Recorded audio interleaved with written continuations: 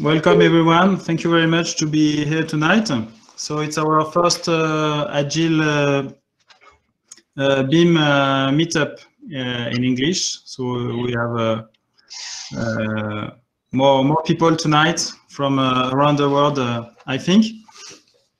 So we welcome David Delgado Vendrell tonight. My pronunciation is okay. And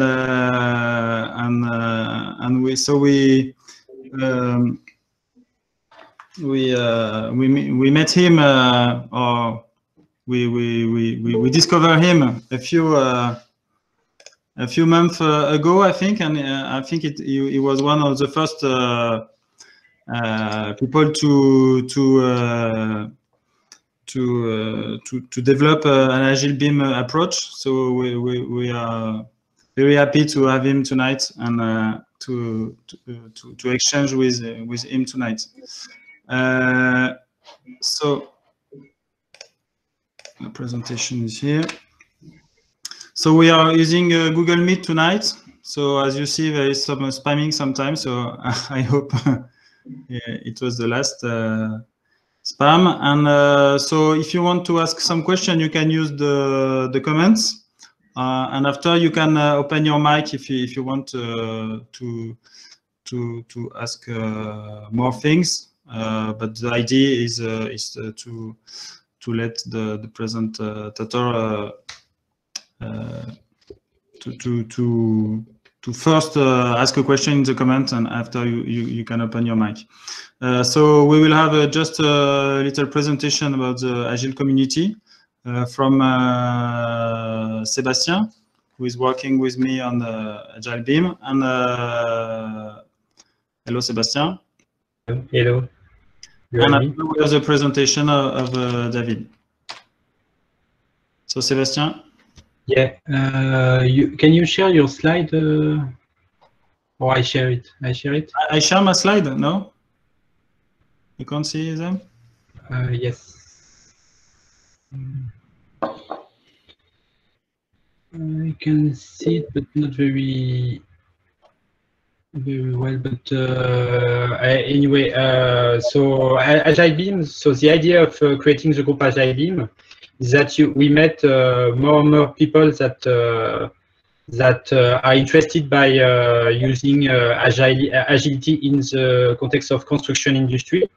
So we made a lot of one-to-one call with people, and we thought that it was better if we had a place, a site or a group to discuss about this subject, because even if we are for the moment not the majority, it could grow, and this way we can be more powerful.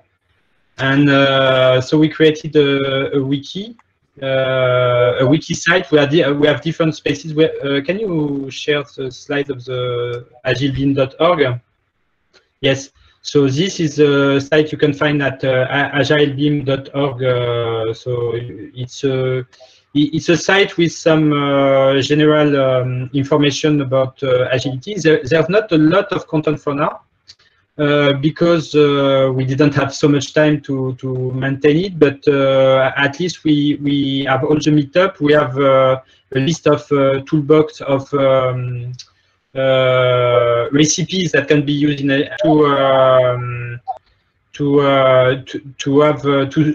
develop a framework with the community. So this is still in a development phase. So if you can change the slide.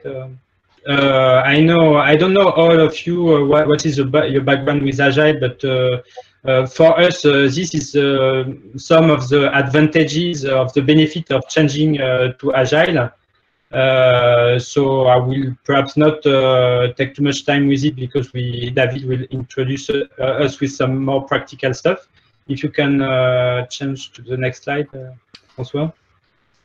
And this is a list of recipes that sounds for us interesting. So it's not limited. Of course, there is more things to explore. So as you probably, I don't know if you know all this methodology, but we discovered the Kanban, Scrum,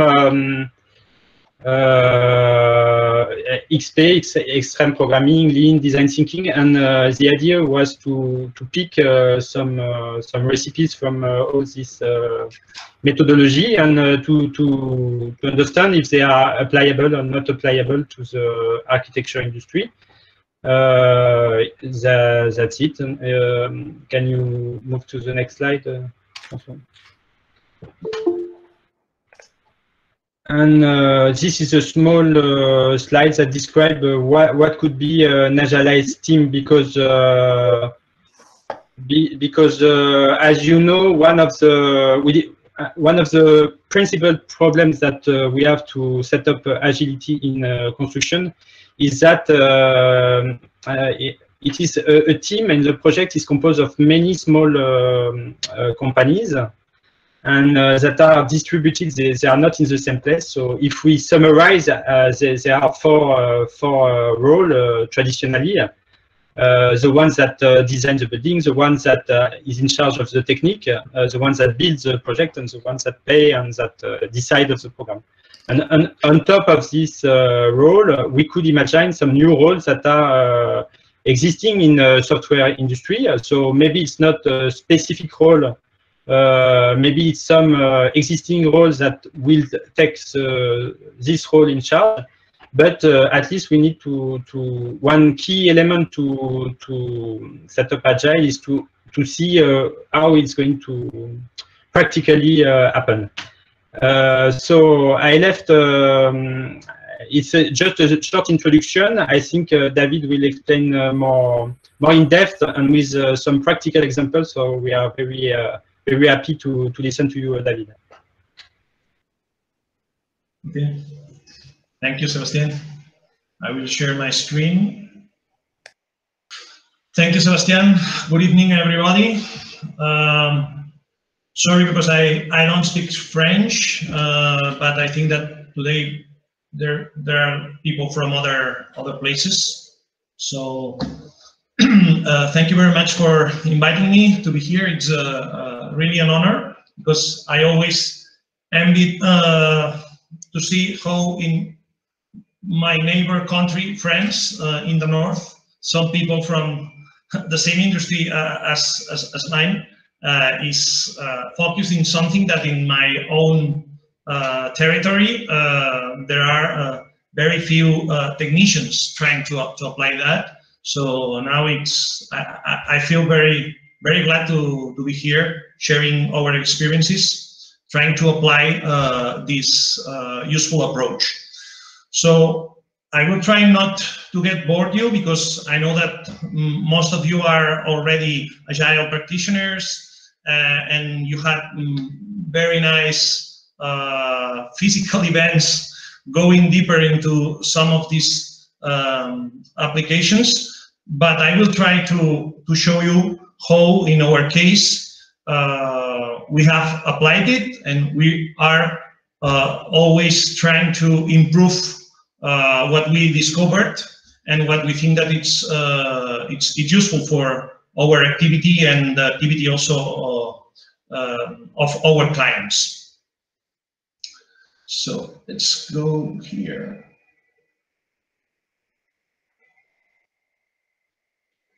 Well, just quickly, a quick presentation of who I am, what we do. So my name is David Delgado Vendrell. I'm from this corner, just close to the Pyrenees Mountains, and I am an architect and a BIM consultant. I run my own consultancy, a small one near Barcelona, and we are providing services locally and also globally. I'm also sharing part of my time as a lecturer in some educational programs, and I am also the vice president of the design area in the Building Smart Spanish chapter, and also an active member and board member of the BIM user group of Catalonia, an active group placed in Barcelona, but now acting digitally, as many of us, right? And also I am the Building Smart Spain representative in a regional commission with the aim of designing the roadmap of implementing BIM in Catalonia. So this is my background as a technician. I started with BIM some years ago, as many of us, and I discovered Agile not maybe 2-3 years ago. I started just reading like many of us, but trying quickly applying it as much as I could in order to discover where the benefits of all this approach, that it was new for me, and I didn't see any of that in my own industry. So this is how I started with all this cool stuff. So today I want to show you, remember, trying not to get bored, how we have applied in a simplified way, as you will see, Agile, or whatever you want to call it, because in the end, I think it's Agile itself, it has a lot of definitions, right? For me, it's an approach, as OpenBIM also is. And what I want to show you here is how to combine Agile and OpenBIM from the perspective of their workflows. So it's not a presentation based on a technical background in terms of the technical features of some of the standards in OpenBIM. It's about, well, other standards in OpenBIM, but in this case, it's about processes. So I will show you how to combine some of these features embedded in the OpenBIM workflows, and at the same time combined with some of the main key points of the Agile approach. And the best way that I found to show you that, it's explaining you a real workflow, in this case from one particular type of projects in which we are usually involved in. It's a Scan to BIM project, and you will see how these workflows are deployed. But first of all, probably most of you already know about what is OpenBIM. So my goal here is not to explain you step by step what's that, because you already probably know it. But I want you to show and to highlight which is, in my opinion, and at least so far, the main key point of an OpenBIM workflow. And it's based, as you can see here in the point number 3, as the, or it's known as the reference model. So if we follow this series, we start almost always creating native models, information models. Let's call them as well digital prototypes. I like the word prototype because it's quite also related to Agile approach.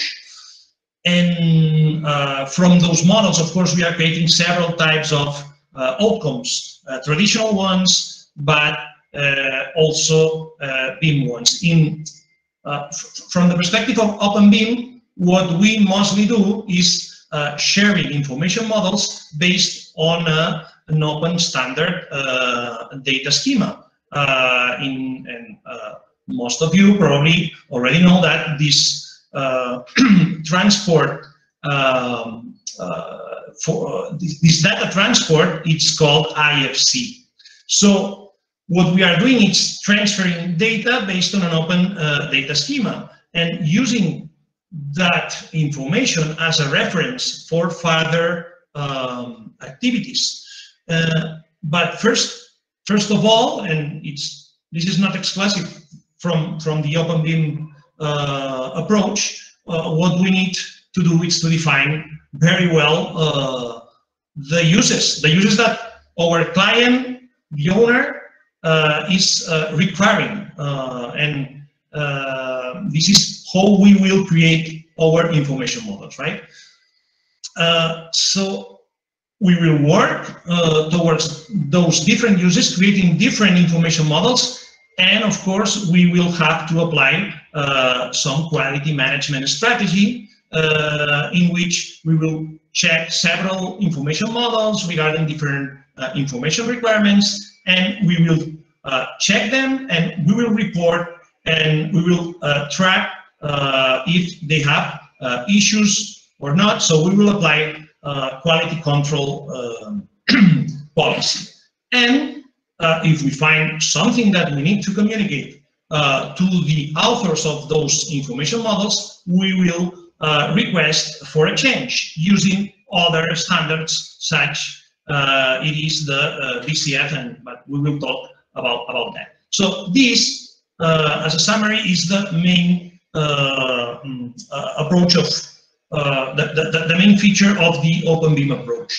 So taking this into as a background, if you go further, and as I told you, we will use real case, and in this case, the example is a Scan2BIM project in which we, or a consultancy, is providing services, and in which we have our client involved in some way, as you will able to see. So these kind of projects, probably some of you are also involved with them, so you already know about this. And in our case, because we, in our consultancy, we are always working, even when our client is not requiring it, trying to apply the OpenBIM approach as much as we can.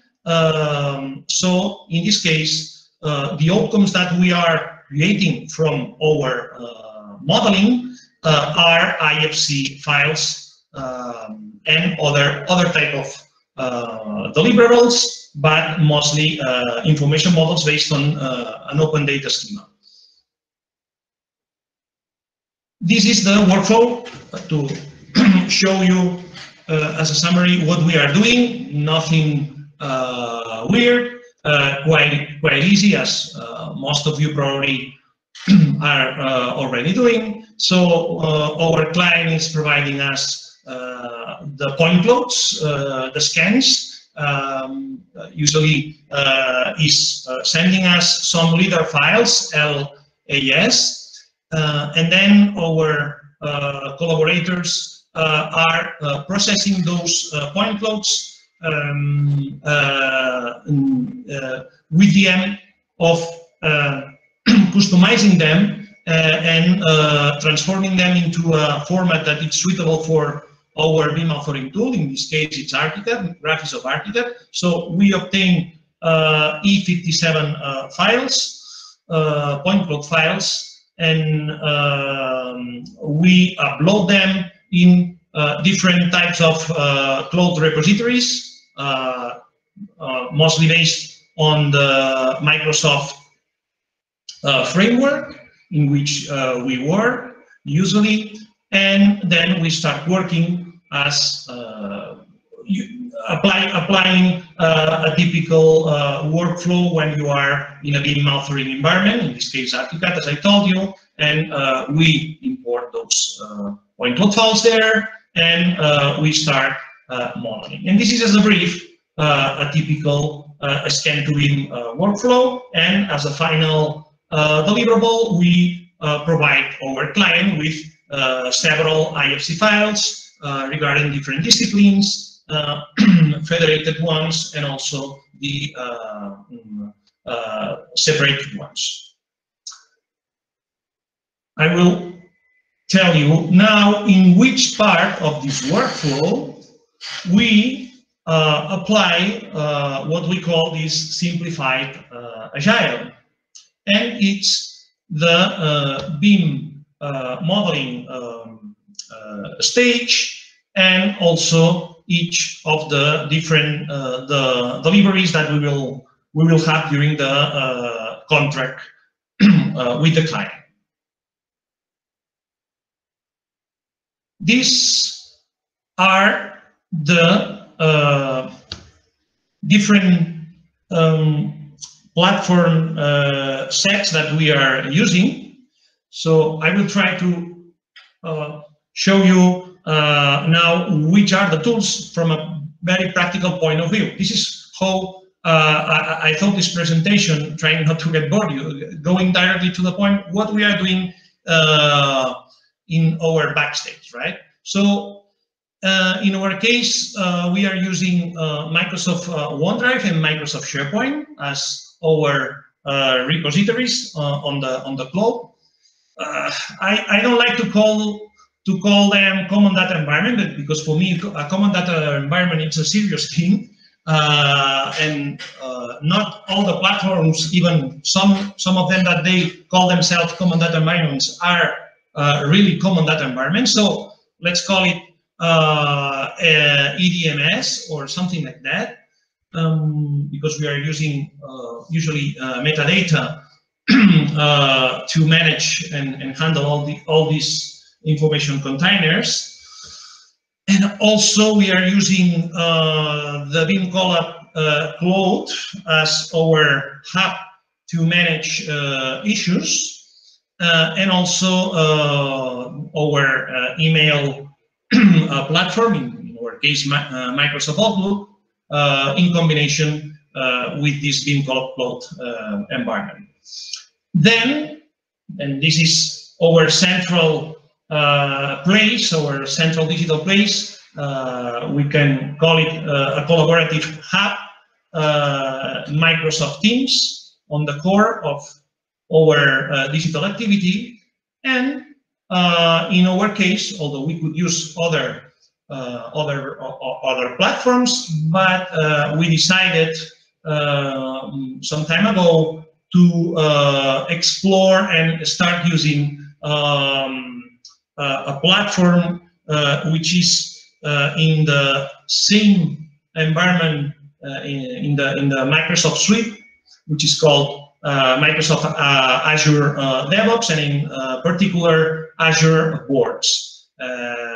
And all of these four platform sets are combined using a trigger or different triggers, in this case also within this environment, the Microsoft environment, and it's this tool formerly called Microsoft Flow, and right now they changed it to Power Automate, and we are using it to trigger actions to automate some of the steps that are usually done in our regular activity. So the movements from that there are within this environment, copying, moving, removing the different information containers, different files, are triggered, and those movements are communicated automatically here in our collaborative hub.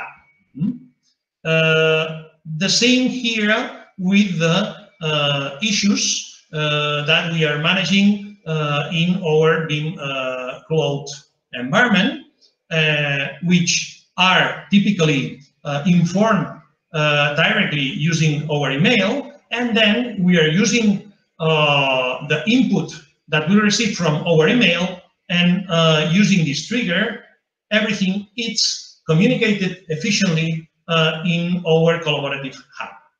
And here is when we will, or we do connect our Agile approach, as I will deploy in the next slides. And this is how you can see like an overview. In this case, probably some of you already know this environment, especially during these COVID months, right? Microsoft Teams. So for us, Microsoft Teams, it's not just a corporative chat. It's not. It's more than that. It's a hub which allows us to combine different other environments, not just the Microsoft ones, from other places. So in this case, what we do here is include and to combine all the different views and viewports that we have in our Azure DevOps environment.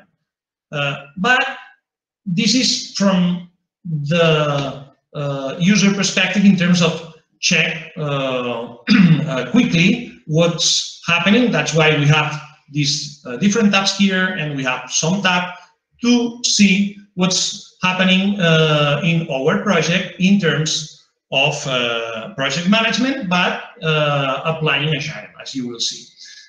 But usually we are managing internally the Azure environment directly from the web browser, or even combining with some actions from here, from the same Microsoft Teams. I don't know if there is some question from someone. But in the comments, but yeah, is the dashboard for all the users or only for the managers? This is as you will see in the next slide. This is for the production team. So we don't have the client here, but because how we communicate with the client, it's through the Microsoft Teams with another team, as I will show you. So, but it depends on in some projects, we could filter managing permissions within the Azure DevOps environment, also the client. But as you will see, this is a simplified Agile approach in which even we combine some of the typical Agile roles. As product owner and Scrum Master, it's the same guy, which is usually me. So, well. But yeah, we could do that. Yeah. Okay. Okay. So and you create all this. Yes, it's totally customizable. In this case, it's totally adapted to this particular type of projects, and you can have different even processes adapted to the other types of projects. In this case, for example, we have different tasks regarding specifically the scan to BIM activity, and then you can create different checklists and so on, as you will see. So how is our simplification in terms of roles from the Agile approach? There is an end client, and fortunately there is one that wants to pay all of us for our activity, but in this case, with this type of project, we never see and we never get in touch with this end client. But it's there, and this end client, in some points of our process, sent us some feedback, which is totally necessary. And this is something that we need to handle it in a quite particular way, especially with the one that will be in touch with your end client, which is not us. And who is that guy? So it's in the end our client. It's the client who is hiring our services. In this case, it's a project management company. They are also doing laser scanning. And these are the guys that are in touch with the end client, the one who requires our services. In this case, are sometimes are asset owners, and in other cases are different architectural or engineering firms, but we never see them. Okay, so where is the Agile here? Well, it's in all this workflow, but as you will see, let me deploy all the diagram. Here it's our company, a small one in which there is the product owner, and at the same time, let's call it, although we are not applying a Scrum, the role of who is managing internally all these Agile workflows, steps, who is handling the different artifacts and so on, it's the Scrum Master. In this case, it's just one person.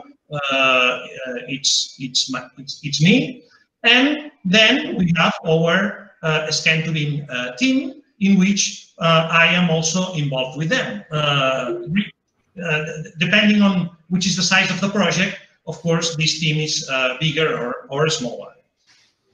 And then we have another important member here, which are different stakeholders. In this case, it's what we call point cloud managers. They are collaborators of our company that are processing those point clouds, and they are in touch with our client, but at the same time with us. And this is just to have the idea of which is our diagram in terms of how we interact each other.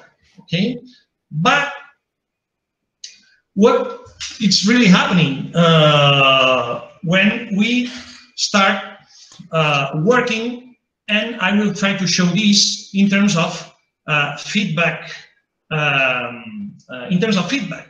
And already using some of the terminology that is used in the Agile approach, right? So here in the y-axis we have the product increment, and in the x-axis we have time.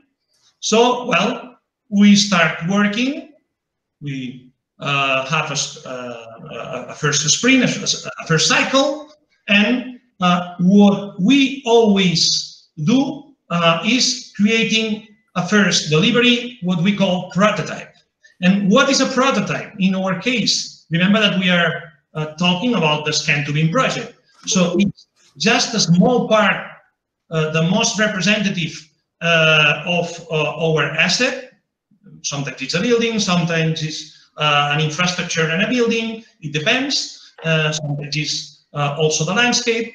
So we are creating a prototype in order to obtain the first feedback from our end client, the yellow one, remember, which is far from us, you know. So what we do here, so we create a standby, so our production, it's totally stopped during some days. Sometimes it's a week, sometimes it's 2 weeks. Usually it's 2 weeks because the end client is requiring us, and they are very strict, but they are not fast. So we decide to stop our production until we receive the end client's feedback, which is the yellow one. But that feedback, remember, is filtered by our client. And our client is translating all that feedback, and it's giving us our feedback. Using which way? So here is when we start using the OpenBIM approach as well, because our client also is included in our BIM Cloud, BIM Collab Cloud platform, and they are also BIM experienced, although they are project managers and laser scanners, and they are using the models that we share, in this case IFC files, and they are sending us the end client's feedback through that platform. whenever it's possible. In some cases, it's just on a spreadsheet in which the client, the end client, try to try to split the different issues that they found in the prototype, the different requirements that initially were in the contract, but now they decided to adapt, to change, the typical things that usually happen after the end client check the prototype. Okay, so after that point, the first thing that we do is trying to fix the first issues that we have received. And we have received them through BCF.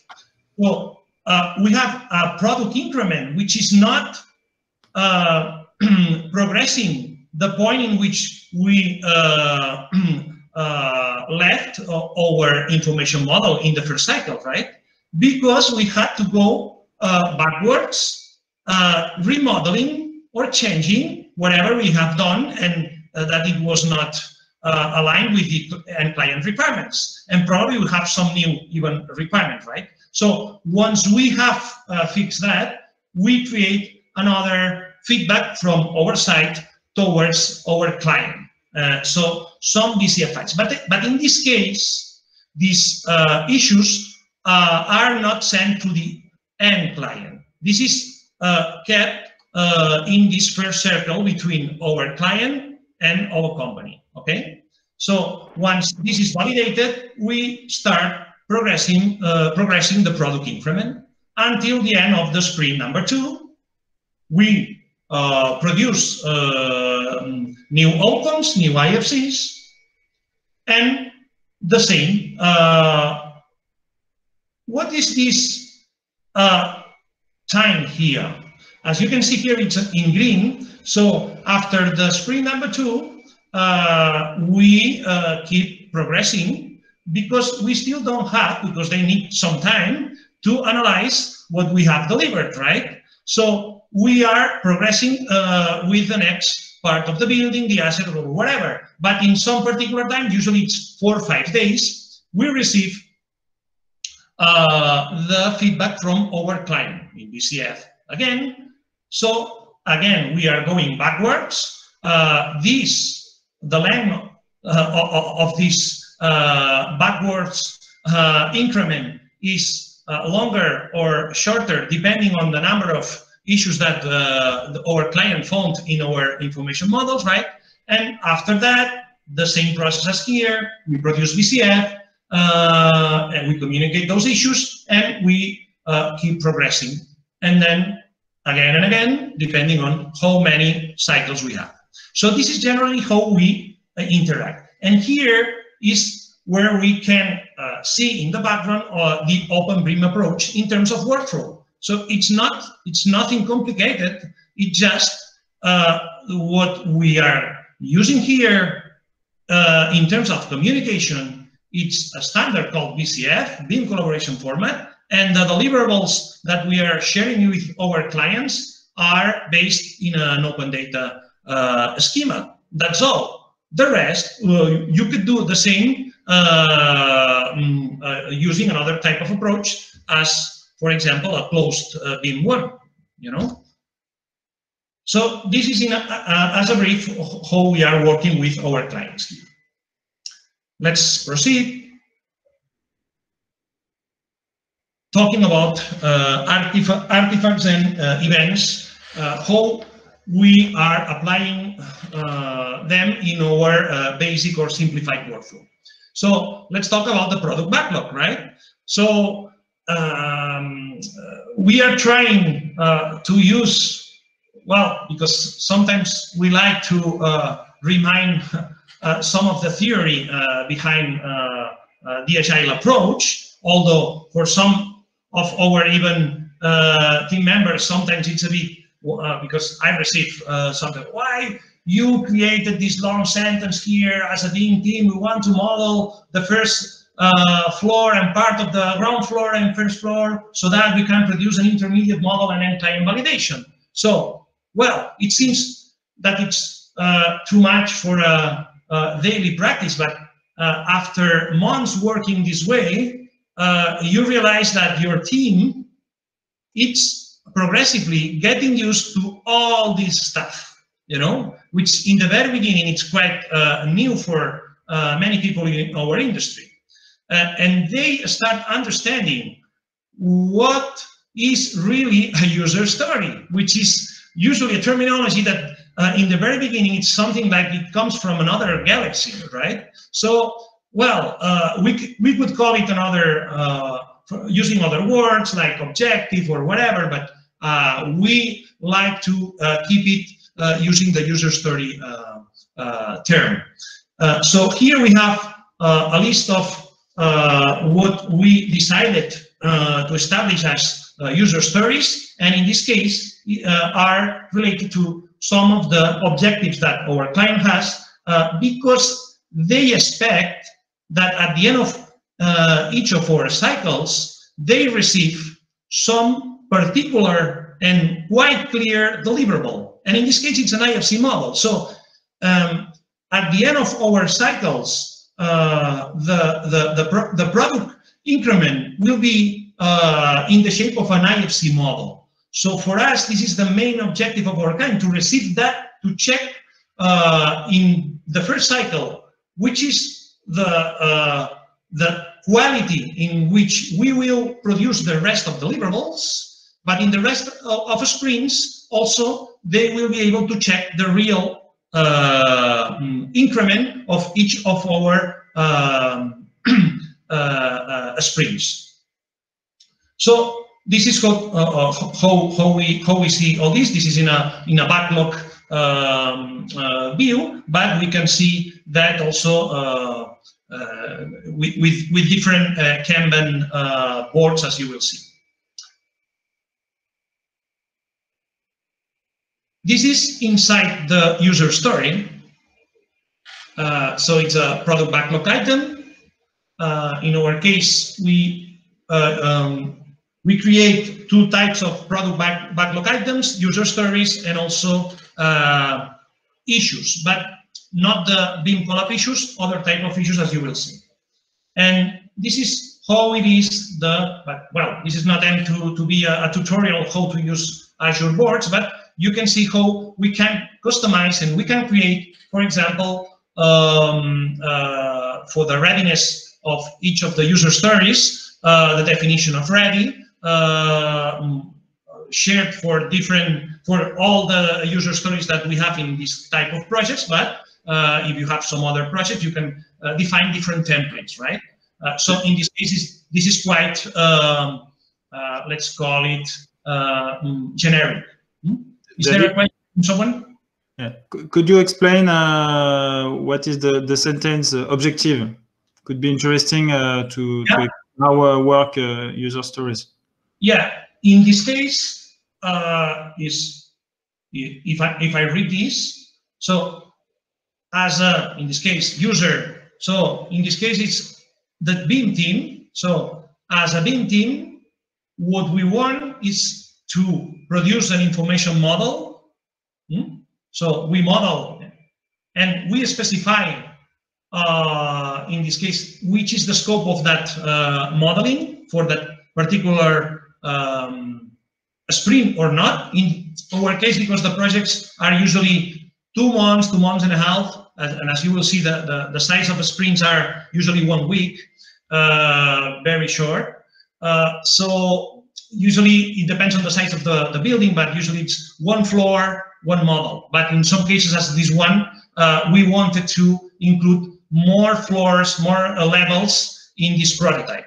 So the objective is that we will be able to produce this intermediate prototype in order to obtain the initial feedback from the end client. Otherwise, we cannot go into the next sprints. Because we would be producing information models, but probably not aligned with the feedback from our client. But we don't go deeper into the description of these objectives, because we have to go very fast, and as much information we include here, as much time we are here managing any change that we have to include to these user stories. So we decided to keep just the title of the user story as the description of our objective. But this is totally adapted to this particular case, a scan to BIM project. In other types of projects, of course, the objective could be, for example, if you are doing not a scan to BIM, a design project, so let's keep the budget for the underground floors below some particular amount of money or whatever, right?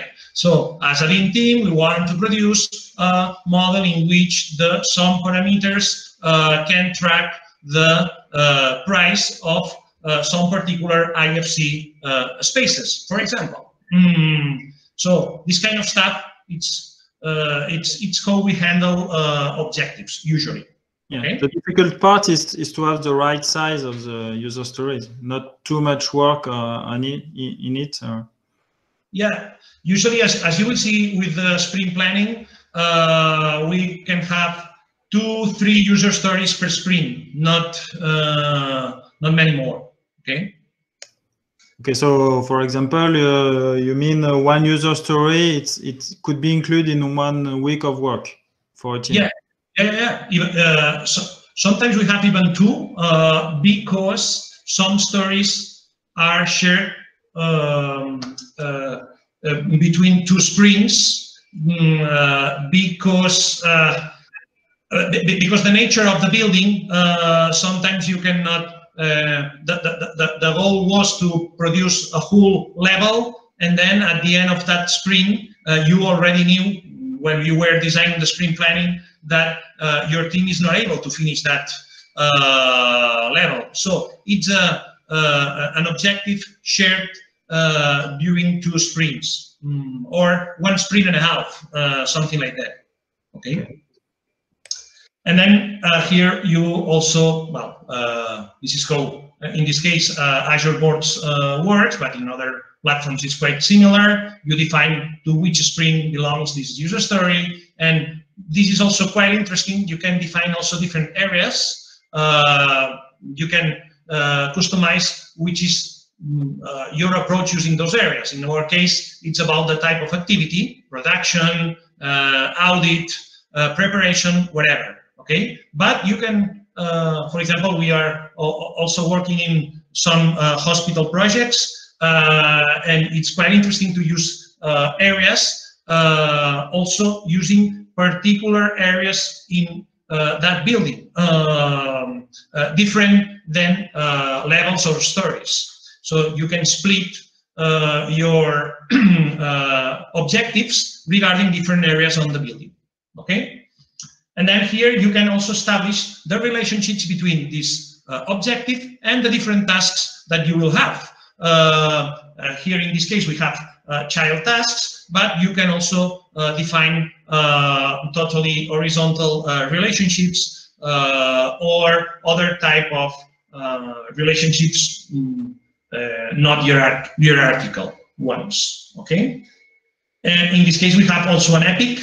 For us, the epic is the project itself, because it's not usually they are not, as I mentioned, very, very big projects, so 2-3 months of work. So for us, the epic is the project itself, and under that epic we already have our user stories. In some cases we also use features as another of the product backlog items, but in this case it's so clear what we have to produce in terms of how we have to produce it, that we are going directly to the user story. What it's not so clear, and this is why, and let me come here again, especially the end client, when is reaching our team again, usually it's quite it's a surprise always, because although we have quite well defined in our contract which is the expectation of our client, once they see the prototype, usually because the end client, the type of end client that we have, it's not a BIM experienced one, they require BIM, but because the level of maturity is still not quite big, they don't really know what they will obtain.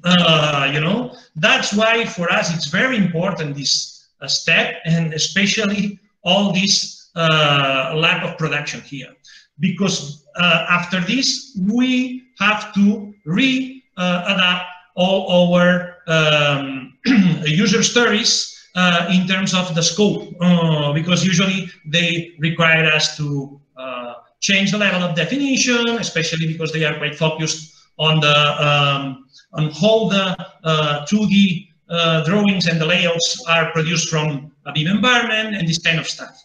Okay. Do you have only one-time end client feedbacks?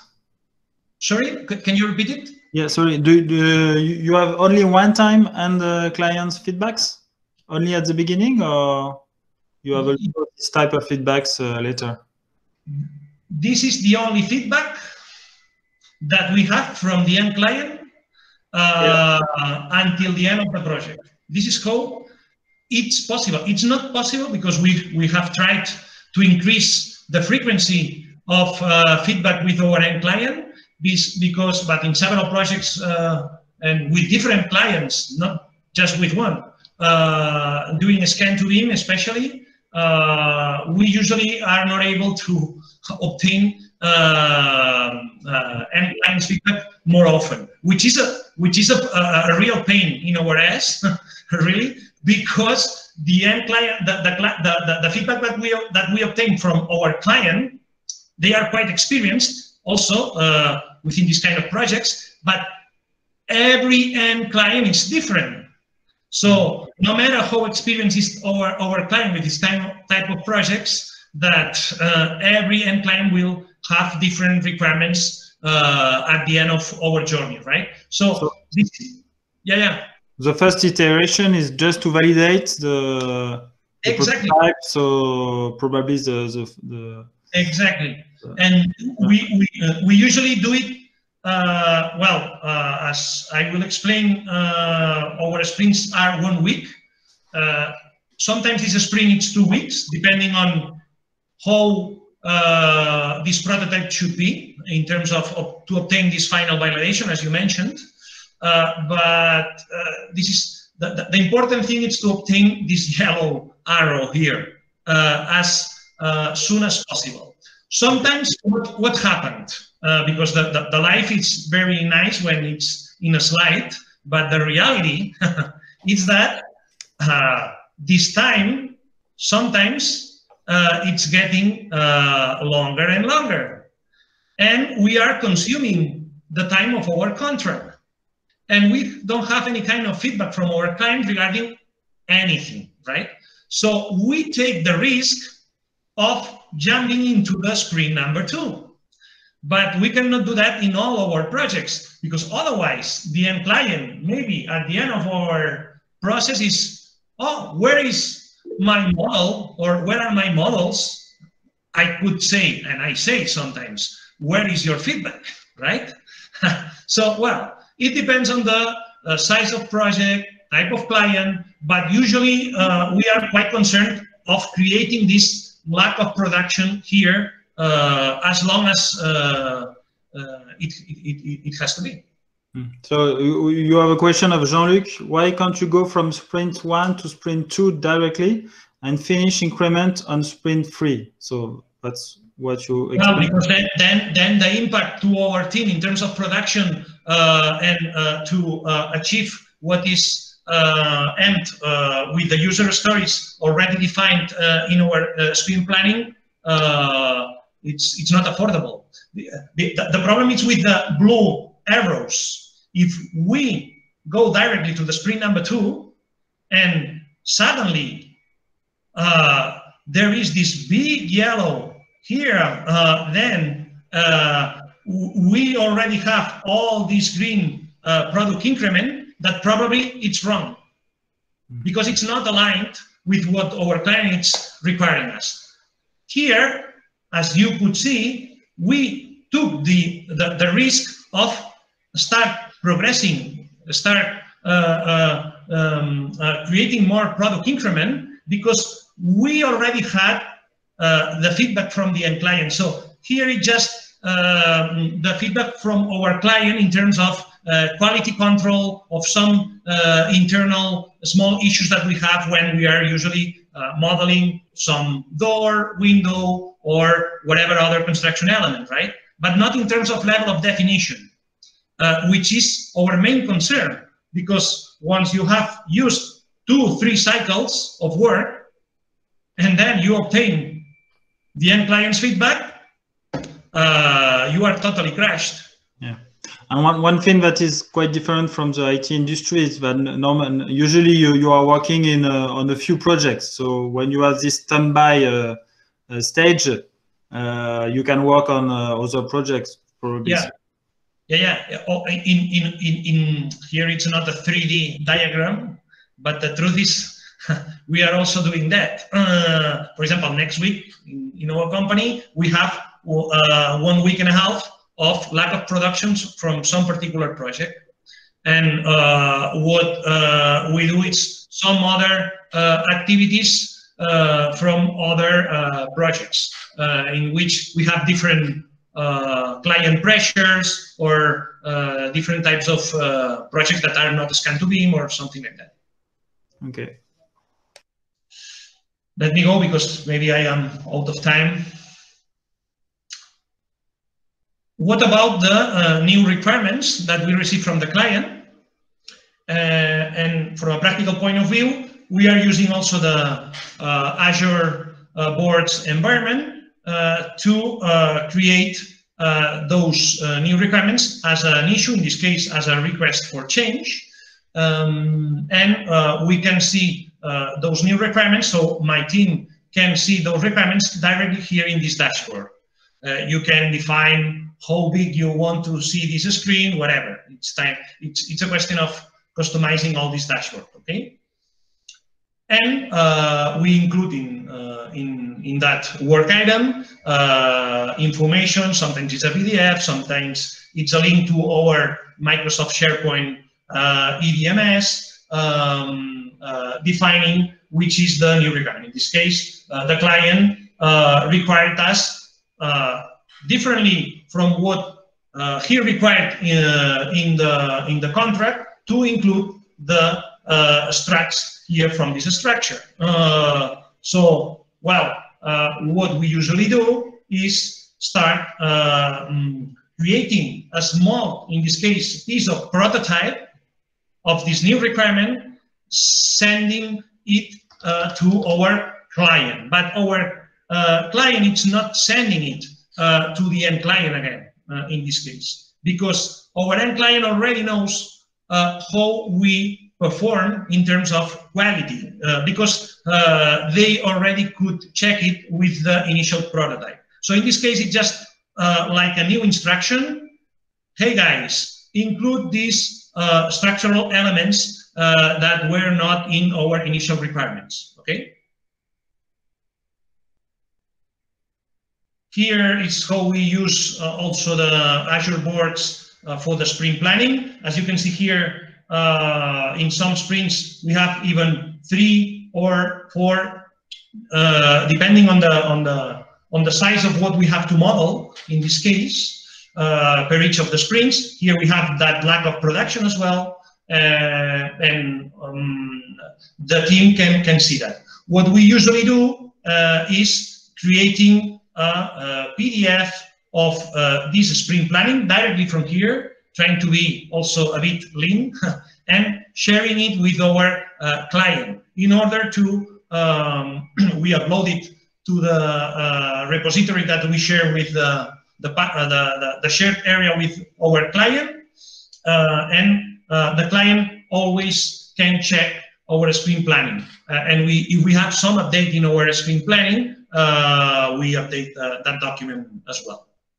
In this case, as I mentioned, our sprints are usually 1 week, and usually what we have established is the meeting with the end client, with our client is on Tuesdays, and our internal meeting to do the sprint review and retrospective, it's on Mondays, to have a bit of delay in terms of preparing the final deliverables and the final delivery for our client.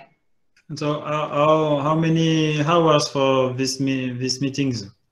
Yeah, usually with the Spring Goal event, it's 1.5 hours or 2 with the client. Less than 1 hour with this kind of projects, totally unaffordable, but usually 1.5 hours or 2. And the sprint review and retrospective, it's from 30 minutes to 1 hour, no more than 1 hour, because then the impact to our small team, it's too big. So we need to use every hour of our days for production. So, but usually it's difficult because we start like working instead of reviewing, and this is my work sometimes to keep to keep our team fit to time for these kind of meetings. Okay. What is the size of your team? The size of my team is from 2 to 4 or 5, depending. Okay.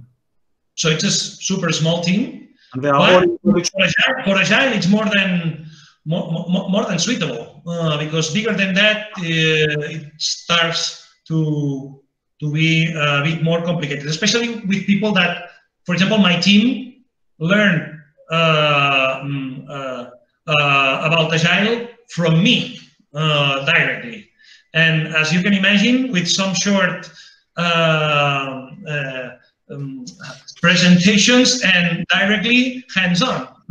So usually we have new collaborators, so we have created some short videos in order to learn easier without me. Okay. Okay. Jean-Luc say Agile Scrum said is max 9 people. Effective is 5. So you are near the.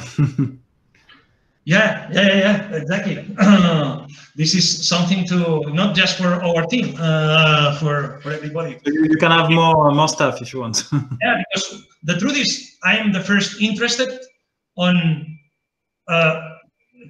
creating a part of the industry which is every time more aligned to this kind of approaches. So that's why I am trying always to explain how we are doing it or how we think that others could do it and this kind of stuff. And it's very useful to share all these experiences. And then the sprint backlog. This is how this, in particular, this tool Azure Boards is sharing the information regarding tasks. The truth, if I am honest, we usually don't use the Kanban board for this. In the past, we were using.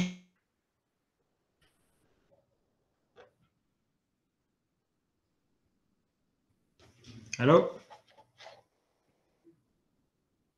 We lost David. In the page. Okay. Hello? Okay, it's okay. Yeah, it's okay? Can you hear me? Yeah, now it's okay. So yeah. Okay, sorry, I lost the connection. Okay. So we honestly don't use too much, just for your information, the visual interface regarding the movement of our tasks. So in this case, Azure Boards, it's quite efficient, changing the state of each of our tasks directly as a parameter when we are inside our tasks, and it's quite fast. What we are using a lot is the overview dashboard, the one that you saw here. Let me go back. Was here. Here for us, it's the tab that we are using the most, because at a glance you can obtain the full picture of your current progress here. That's why we are not using too much the visual Kanban board. But this does not mean that a visual Kanban board is an unuseful thing. It's useful, but for us it's not, well, we are not using it. Let's go further. So here you can check in which sprint you are, and then you can, sometimes we use that in order to justify some of our progress to our client, because we are preparing some minute notes from our meetings, and sometimes we use these visual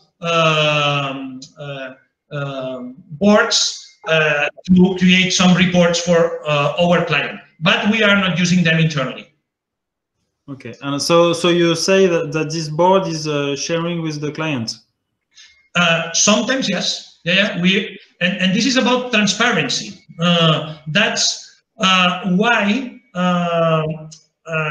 what we don't share, it's all the conversations and discussions that we have within each of these work items.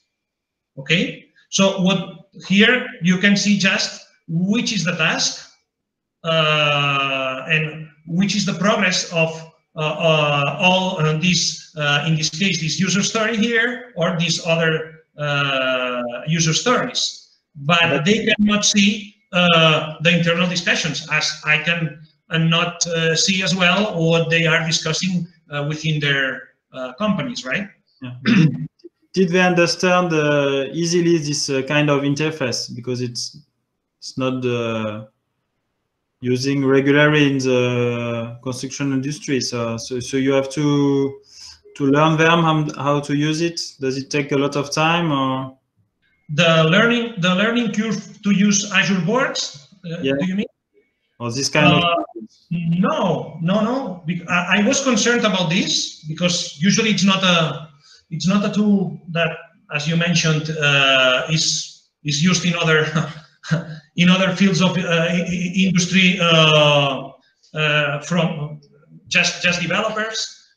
But the truth is, when I put over the table this tool in my team, in the beginning, I have to be honest that it was a bit, well, what the hell David is trying to include in our usual activity, right?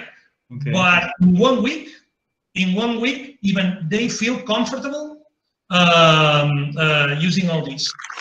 So for me, it was a nice discovery, because it's within the Microsoft environment and it has a lot of efficient connections in terms of triggers, automation, and so on. But of course, people who is updating this tool, it's not thinking about AEC technicians, because even you cannot customize some things that they are talking about coding and so on, which we don't usually do.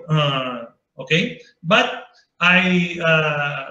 for us, it's not just for us, even for other projects in which we involve as well the client, it's quite interesting, because you can also combine Microsoft Excel as an input gate to include data directly to these work items and so on. But this is out of the scope of this short presentation. Yeah, you have congratulations from Jean-Luc. Sorry? Can you repeat? You have congratulations from Jean-Luc for this work. Ah, okay, thank you.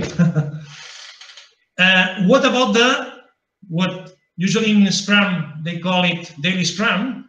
So we are not doing another meeting, because in this kind of small projects, what it's chatting every single day, and especially and more intensively at the first time in the morning.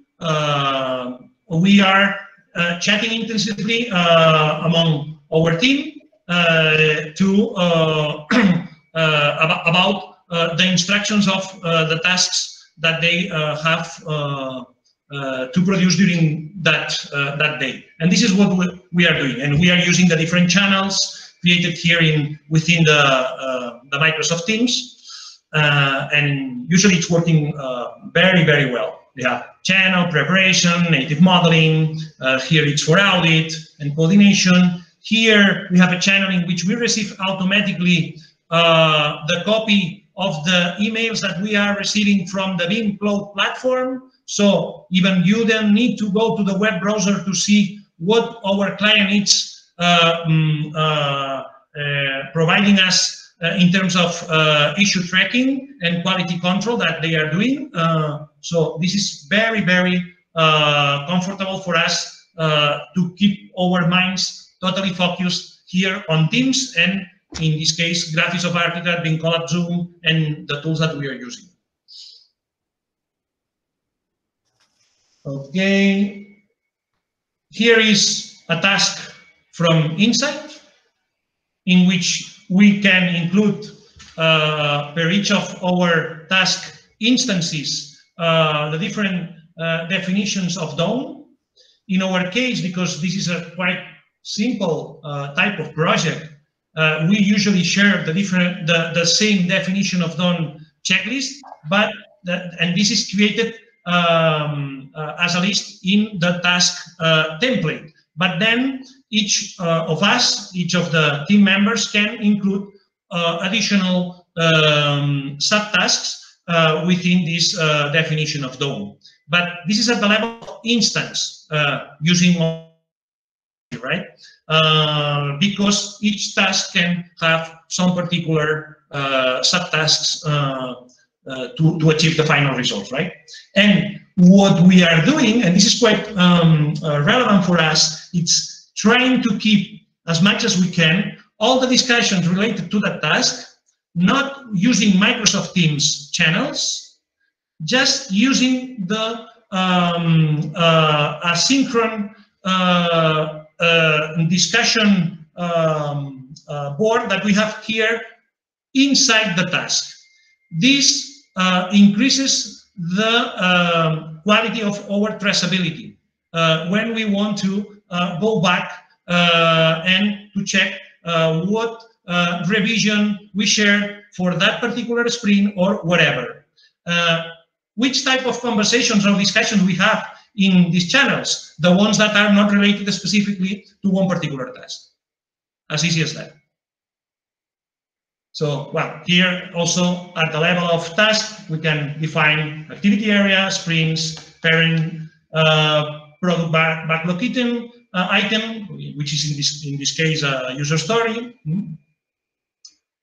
And here is the example of what I mentioned, that we receive automatically some, not all of them, because the ones that are already using this kind of issue tracking hubs as BIM Collab or other ones, BIM Track, you know that they are producing a lot of emails, especially if your notification settings are established that you receive all the emails. So we can create a rule in which the Power Automate search for some particular words within the body of that email, and then they filter only the issues that are created from our client. And then those ones are the ones that we see in this particular Microsoft Teams. And here, the good thing is that the links to the website of that BIM collab cloud are kept here. So we just click and we go directly to the web browser if we want to edit that issue, to add some comment or whatever. And this is the workflow, usually Archicad, IFC, BCF, BIM collab cloud, Microsoft Outlook, Microsoft Power Automate, and Microsoft Teams. Here we are within, inside one of those issues. So are BIM-related issues in which, as a milestone, we include the different cycles that we have. So, and this is quite useful even for our client. With the first projects, our client, which is not Agile experienced in that moment, now they already are a bit. They of course asked us, what the hell is a sprint?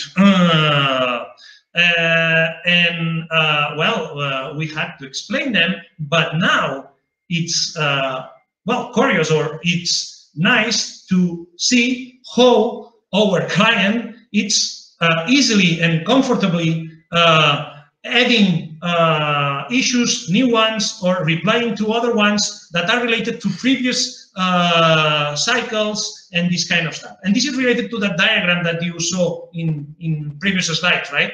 When we are receiving feedback, but we are already in another sprint, we are receiving an issue, but we know exactly, we can filter which issues are related to previous sprints. And this is quite useful. And even if we want to create some other customized parameters, we can do it. We have custom 1, custom 2, custom 3, where, so it's quite granular, the way how we can adapt this OpenBIM approach to our Agile 1. And as you can see, it's quite simple. We are not creating something sophisticated. And also, we can establish different layers of visibility. In this case, issues that are shared only within our company, but in some cases, we decide to elevate those issues with the client and vice versa. This is also quite useful. But well, this is a feature of this platform. And here it's just another example, and I am finishing, sorry, how we apply the quality control strategy based on OpenBIM, and also with the Agile tasks. In this case, also using the BCF files, in this case, using the API connection, so we are not sharing files, we are not sharing BCF files. What we do at the end of our sprint is exporting all these issues and archiving them using BCF 2.1. But we are not applying any file exchanging strategy with our client. We're directly using an API connection, okay? And this is the typical type of feedback that our client, the project manager on laser scanning, is sending us. So in this case, a door frame is not so big, please, whatever, okay? And we are implementing it in our next product increment. A sprint review and retrospective, as I mentioned, we have a particular channel to have those special meetings every Monday. It's totally scheduled. And well, this is what we usually do. We share the screens and we work, as all of us we had to do during all these, especially all these months. And here are the meetings that we have with the client. Usually with the client, what we have is another team, different one. So we have a shared area, shared communication area with our client, also within this Microsoft Teams environment. They are considered guests, and we are the members. And we schedule things here, we share deliverables using a private channel, and the final ones that are already validated, are shared in another private channel. Why they are private? This is not for some privacy requirement. This is about a behavior that Microsoft SharePoint has in terms of creating a SharePoint site. And this is quite interesting and important when you apply a metadata strategy within your document management, which we do. And then you can share our metadata policy through different sites. And this is quite interesting, and it's like a never-ending story in terms of automation. So that's why many of us, we are working Saturdays and Sundays, because we are always thinking on how to automate some of these internal steps once you know that you have some parameters quite useful to create new steps in your rules, right? So, but well, step by step, easily, otherwise our client is not quite happy. Are you winning sometimes at the end? Yes, and we have reached the end of the session. I hope that it was not boring for you, and I will be glad to have discussion with all of you if you want. Yeah, thank you very much, David. It was very interesting and very rich. I saw some of your presentation a few months or a few years ago. Probably you were using Trello, so now yeah. you are using a much more efficient organization. So for you, if you, yes, your tool are very technical. So for other user, what are you? Did you say that Trello was interesting, and why did you change from Trello to another software? Well, as you probably already know Trello. Trello, it's a quite neutral platform that you can turn that platform into something also quite sophisticated. So it's not about, it's quite versatile in terms of creating something that can reach also a similar level to what we have seen here with Azure boards. But honestly, the amount of work that you have to do to turn that into something more efficient, in this case, well, I had a clear idea when I discovered this environment, although in the very beginning I was a bit, skeptical on get deeper into that environment, because, well, I am an architect, I am an IT technician. I saw that this environment is for people who is involved in software development, and maybe we start implementing things. So doing an investment, because this is a lot of time, so it's a lot of money. All this stuff that you have seen here, and if we are doing it in a wrong direction, well, we lost money, right? So I was skeptical in the very beginning, but, well, you know, if you are right or not, just trying and error. So we started with these kind of projects. In our case, I think it's easier because we are small. The size of our projects are small as well, and it's easy to start testing this kind of implementations. I can understand that with other size of projects, well, you need to define some kind of a well-defined prototype to start testing this kind of implementations. Otherwise, it can be a mess. Yeah. So, but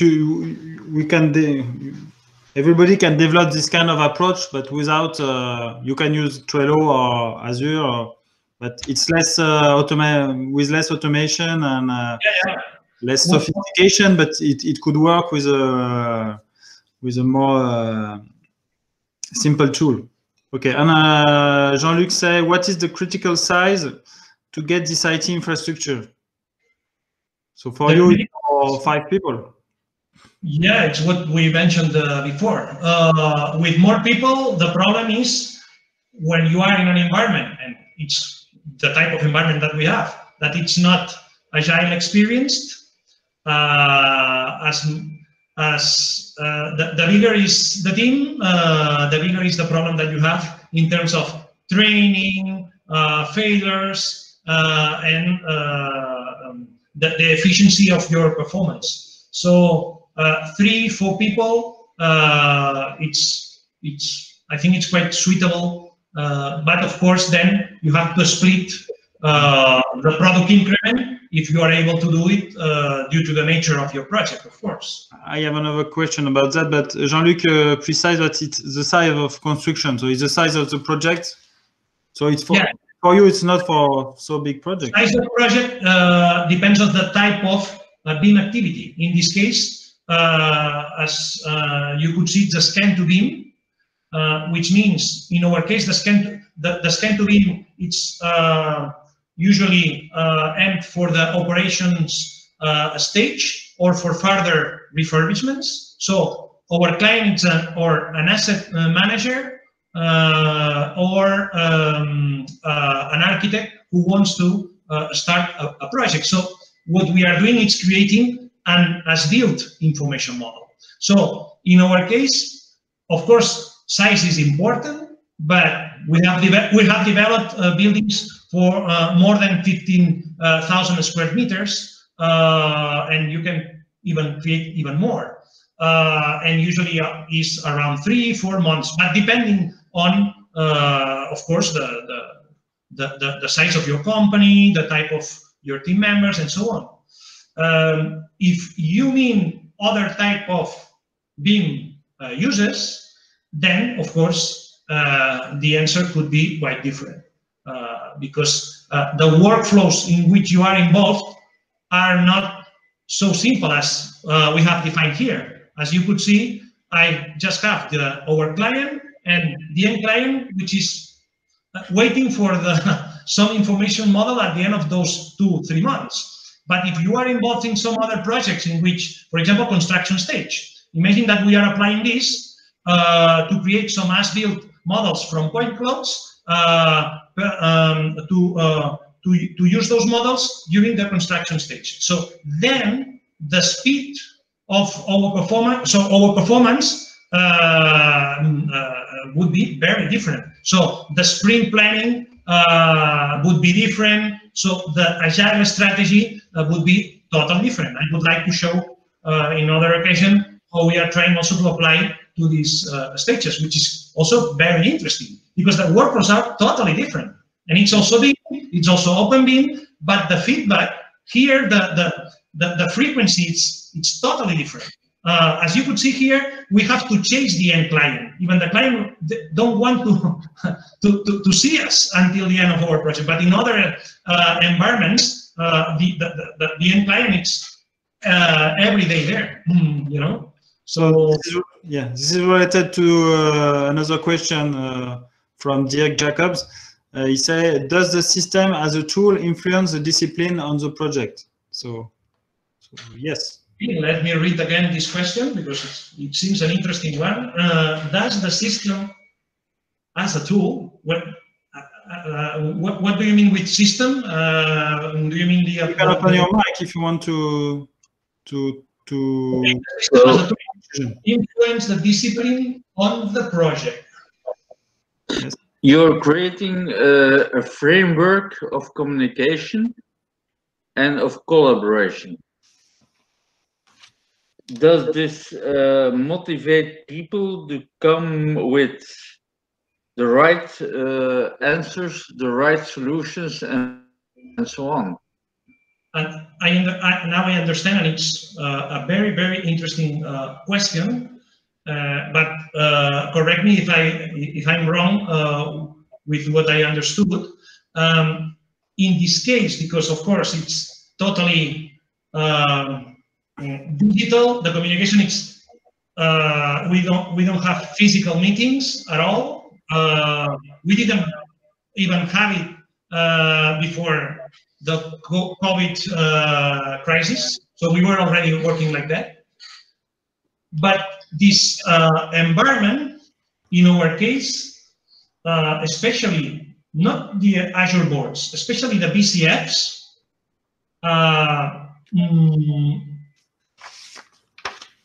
became a nice surprise, because for us internally, we were already using them, and they were quite useful for us for our quality assurance tasks and also the quality control ones. So internally, we didn't have any doubt. The doubt was in incorporating our client using this kind of asynchronous, because in the end it's asynchronous. They send us their feedback the day before, and probably we are replying the day after, or even 2 days before, whatever, right? But it's quite accurate, and we didn't have to the typical thing that someone who is not experienced using these tools is, well, but I'm sure that you have to call them, or I'm pretty sure that you have to deal with that with some video call meetings in order to clarify if that objective you have established in that user story is that or not. And the truth is that we didn't have to do that. The problem is another one that I already mentioned. It's the lack of feedback in terms of our end client, right? But in terms of the environment, influenced in a good way, honestly. Yep. But I can understand that with some other type of clients, we cannot apply this approach so transparently as we have done here. In this case, we think that we are lucky because we have a client that it's even open to work with all these. They are already working with some of the environments that we are already using and this kind of stuff. So usually one of the handicaps here is how to get involved. The client, I saw some of these discussions in some of your previous meetings as well, how to get your client involved with some of this stuff, which is very useful for them, but usually they are at the end of this stuff, right?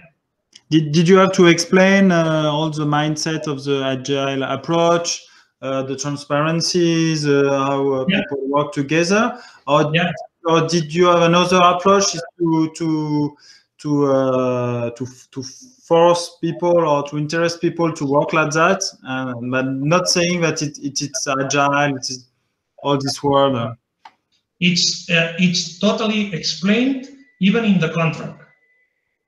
So when we are responding to the request for quotation, our quotation is already explaining which is our project management strategy, whether they know what it is or not. Of course, we try to use terminology that it's quite neutral. Otherwise, well, these guys are not the ones that we need.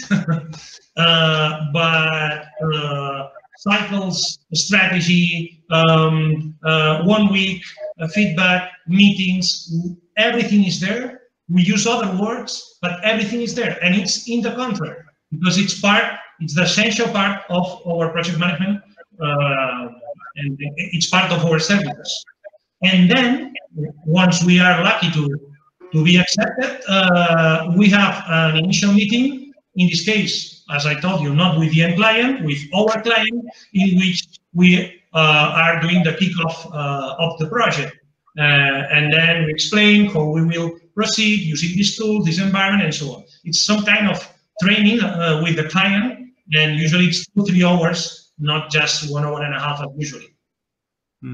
Okay, so you have to explain things, and Jean-Luc asked, in which stage of the project did you use this agile approach? It's mainly design, as probably many of you already know that Agile is suitable for design activities, but in particular, the project that I showed you, or the type of project that I showed you, it's not related to design, although the outcomes that we provide will be used for design purposes, but we are working, creating as-built models. So, so in your example, sorry, in your example, it was more focused on production, so to get some efficiency in the production. But for design activity with creativity, did you test it in this kind of? Yeah. Not doing a scan to BIM, doing simple BIM authoring activities, and it's even, well, it's just as comfortable as the OpenBIM approach is, because that's why we, in the very beginning, or me in particular, I saw a lot of connection between the OpenBIM workflows and the Agile ones. I saw it directly. But as I also mentioned, this is not something that it's just for OpenBIM. Of course, if you are not applying OpenBIM, all of you already are practitioners, right? And maybe are in the era, right? So yes, because the only thing that you have to take into account is in the very beginning when you are defining your sprint planning. And the sprint planning here is the most important thing, because here in this type of project that I showed you, the scan to BIM, it's 1 week, 1 delivery, 1 week, 1 delivery, 1 week, 1 delivery. But with design, usually it's not as clear, because usually we have other firms involved. So we have the engineering firm, which is not inside your team. So if we use, for example, ISO 19650 terminology, we have different appointed parties, right? So how to get all these appointed parties together applying this methodology? So this is quite interesting. For example, we are working in this hospital project that I mentioned, in which not all the appointed parties are involved in the same way applying this methodology. And what you obtain with this kind of environment is, well, it's different. The results are different from the ones that I can obtain with the project that I showed you, because that's why, as you noticed here, I didn't mention metrics. What about metrics? What about measure? Because, and I want, maybe, I don't know, if I am able and honored to share one time in next months or next years with you, with more maturity, we can start applying the layer of metrics and to measure our product backlog items here. But now, if we add that layer here, the level of complexity is too much for my team, for the client, and so on. So progressively, step by step. It's a long way. Yes, and one other problem that we saw comparing with the Agile in IT is that in IT you have one team. Normally it's a collocated team, and we're working on one project. But in the design stage, you have the architect, you have one or more engineer company, you have someone for the landscape and other specialists like that. So, and sometimes, every time they are working on a few different projects. So how can we have this agile approach that is normally with a collocated team? And did you try with not just with your team of 4 people, with one, 2, or a team of architects, one engineer, one?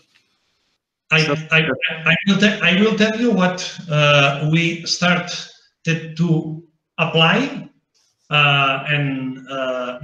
because it's some kind of test, and it's this hospital, which it's the same scenario that you have described, in which we have different teams, different disciplines, and our approach is the following. It's like applying a granular approach, and I will deploy what I mean with that. Our team, which is providing BIM consultancy services to an engineering firm, is applying Agile with the engineering firm, which is involved the same way as, or similarly, as you have seen here. In this case, they were quite skeptical to learn a new tool, and we had to train them through the use of Microsoft Excel bridge connection with Azure boards. Okay, so they are including and they are enriching the data within each of those work items, tasks, and product backlog items, and so on, through Microsoft Excel. But the nice thing is that after some weeks of work, they discovered that in Microsoft Teams, in which they already are, they saw those tabs there in which they see directly Azure boards. So, hey guys, you were skeptical using a new tool. Oh, let's use our comfort zone called Microsoft Excel. But in the end, because we use a lot Microsoft Teams, so they are already there. So now we are not trying, because we don't want to disturb our engineers. But if we are lucky to have an next project with them, I think that we could go and we could jump again. So what about the architects in this case? They are not even within the Microsoft Teams because they don't want, imagine.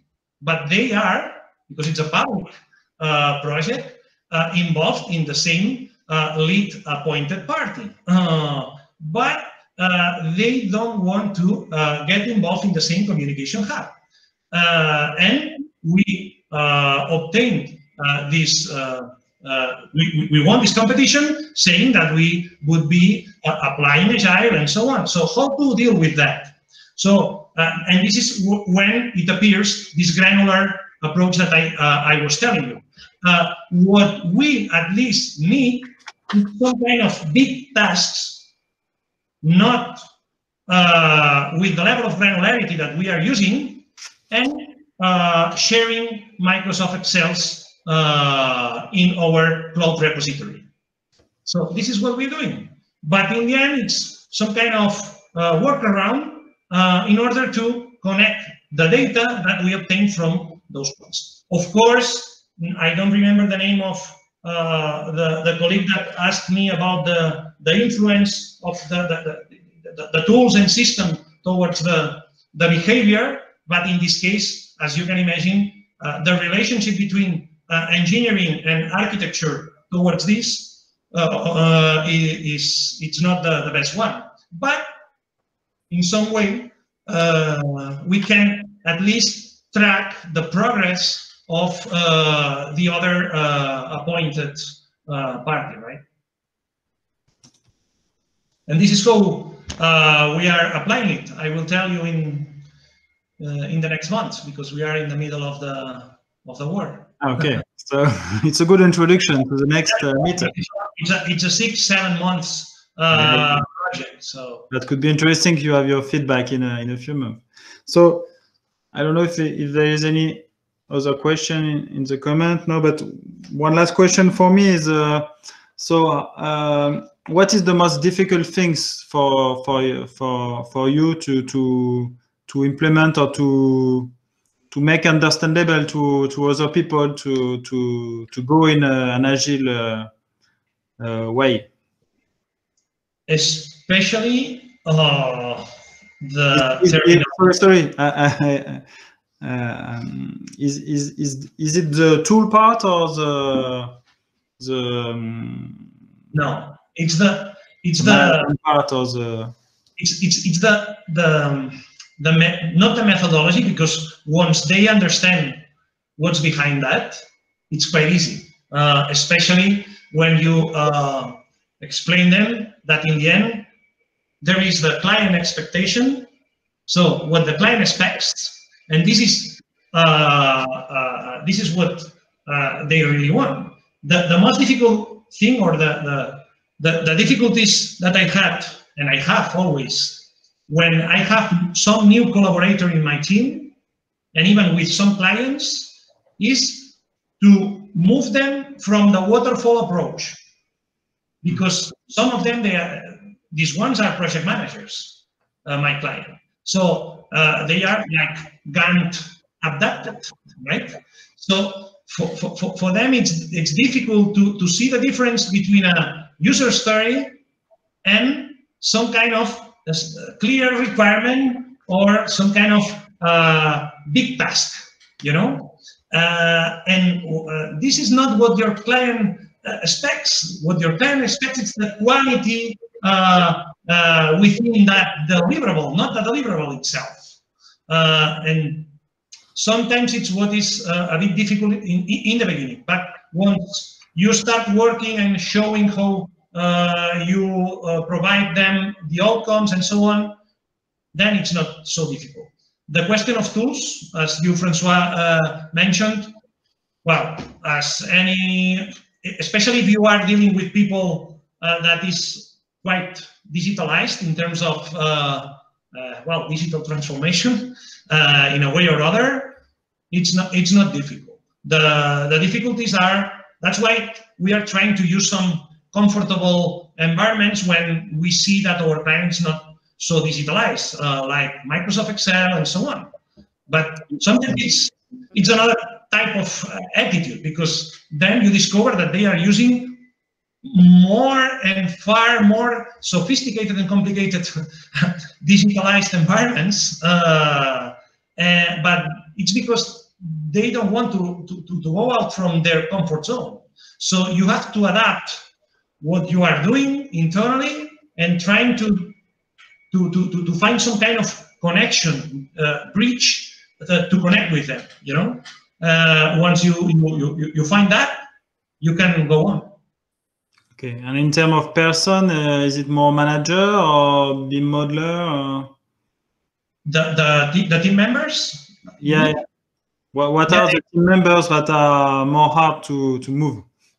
Yeah, of course. But all of us, each of us, we always have some kind of comfort zones. Although some of us, we are always more on the edges of those comfort zones, right? But well, what to do? Yeah, sure. Everybody has his own problem. Okay, I don't know if there is other question. We are just near 2 hours presentation, so thank you very, very much, David, for this very enriching presentation. So I will share with you a link to a ROTI. ROTI is an agile process to have some feedback about the presentation. So if you can scan the QR code with your phone, or you can type the address in your browser and give us some feedback about the presentation. So we all understand that you will give us some other feedback in the next month about the project or about other subject, like you mentioned metrics. So we are very open to that, and it could be very interesting. So next meetup, we will have someone from Brazil who will talk about his own agile experience also. So more meetups in English. So thank you very much for everybody. and have a good day or night. I don't know where you are. So Sebastian shares a Roti link in the comments. So thanks for your feedbacks and thanks for your presence. Thank you very much. Thank you.